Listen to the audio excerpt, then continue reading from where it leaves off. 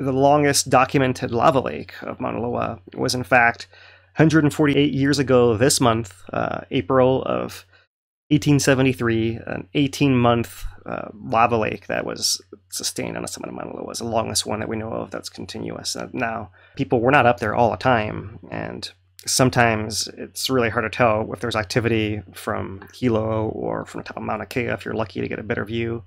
So 18 months for sure, vigorous enough that with no doubt it was fountaining enough and filling the lake and lighting up the sky that it was confirmed from all around, and quite likely it went on longer. There were times people went up there. We'll read you the account of Isabella Bird here that they went up there and it seemed like there was no glow coming and they thought they wouldn't see anything, but they get up there and there's a giant lava lake in full effect.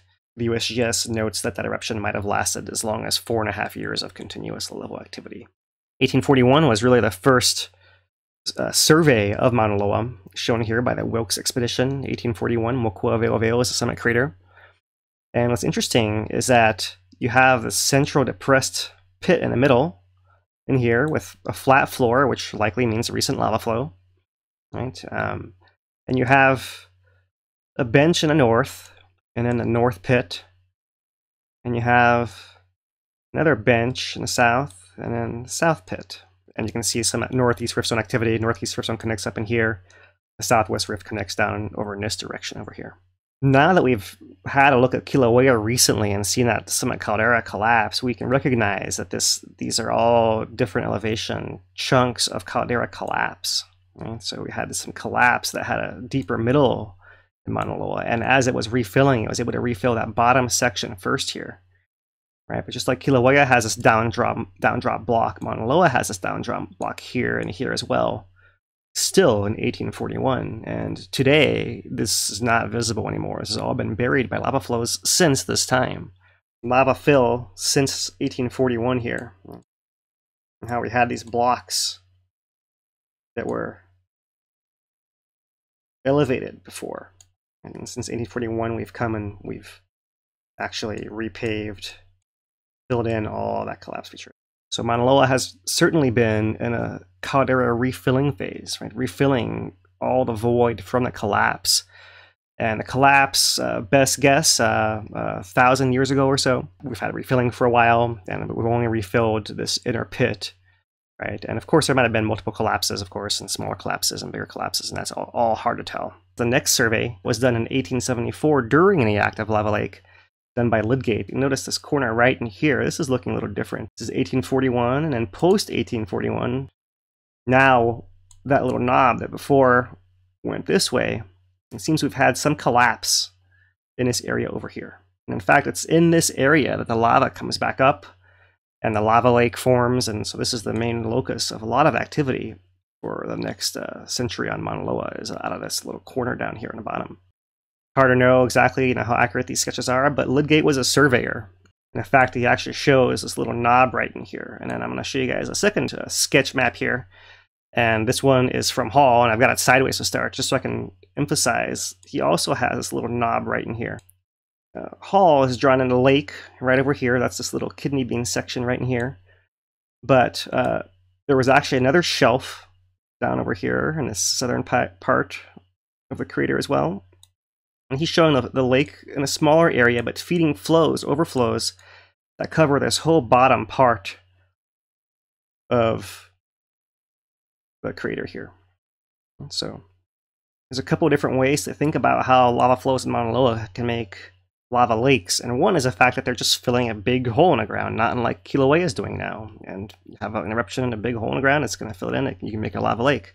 In the end, there ended up being somewhere like 45 feet of new lava covering the entire bottom of the pit here, right? But as far as an open surface, only a smaller open surface over here on one end of it, right? Which is interesting. It's not too dissimilar to what's happening in Kilauea now, with a small lake, in fact, also by the west, and a big crested over eastern part, right? That kind of struck me when I was looking at this here. That's Hall's sketch there, and that's September 1873, so that's already 5 months into the eruption.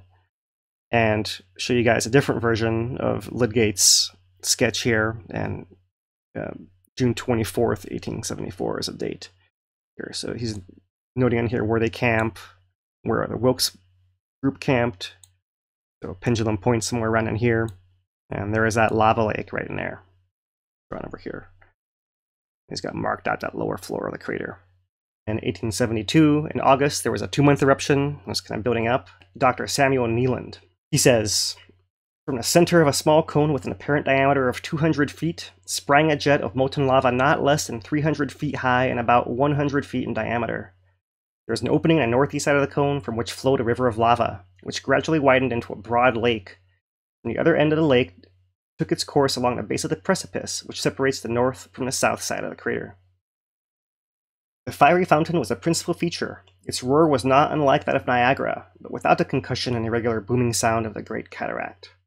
It's hard to conceive the energy of the forces which could keep this heavy molten column in perpetual suspension so many hundred feet high for several weeks. In the end, estimated maybe 60 days, 2 months or so of that eruption. It was back to action in 1973, in January, where the herdsmen at Ainapul described the mountain, quote, constantly quivering like a boiling pot. It was really April 20th that activity came to light in full force at the beginning of that 18-month sequence. The first reports, park rangers, Reverend White, 150 feet, 300 feet high lava fountains out through the middle of there. And by the middle of June, it was Isabella Bird and W.L. Green. They were on their way up, saw no glow, no reflection, and they were, quote, fearful of being disappointed. But within 2 miles of the crater, they started hearing a roar like the ocean, and coming across to the rim of the crater, they see at the southwest end once again, same thing, right? Because people were coming up around here for the most part, and they see around here this fountain of fire, 150 feet broad, playing and subreunited by independent jets to the height of 150 to 300 feet. At night, the lake was for the most part at white heat, and its surface was agitated with waves of white-hot lava about the fountain at the center. Through the rest of the vast crater, the projecting ledges were thrown into bold relief by the reflected light, and by numerous dashes and lines of fire from apertures and crevices. She was arriving more around this time in June, when this whole bottom area is all covered in lava, right, and crusted over. With some forming crust, but she's seeing glow in a crack, and she's seeing lava at the edges. At one time, the jets, after long playing at a height of 300 feet, suddenly became quite low, and for a few seconds there were cones of fire, wallowing in a sea of light.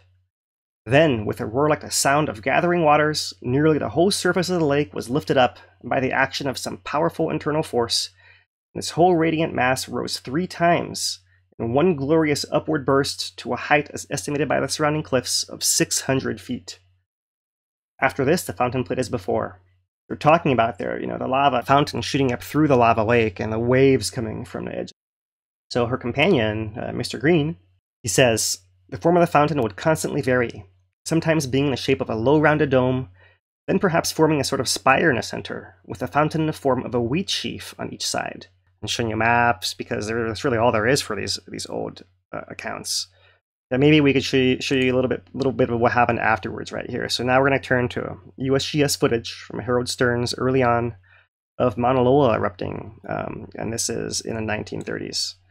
And these eruptions in 35 progressed down to the Northeast Rift after the summit phase. So I'm showing you guys just a summit phase as a proxy for what it might have looked like, right? Forming a cinder cone and lava pool in the middle, and then feeding big flows out to the side here, right? And you can see here this little bit of this crater edge still remaining on the southwest side here of Mokua Veoveo, summit crater of Maunaloa. And essentially, because it is that closed crater, all the flows are if the eruption lasts long enough, you can form lava pond or a little lava lake kind of feature, really, right? But really, a sustained lava lake like Kilauea had for 100 years, that's not something we have seen on Maunaloa. It's been these shorter ones, the 18-month one being really the winner here.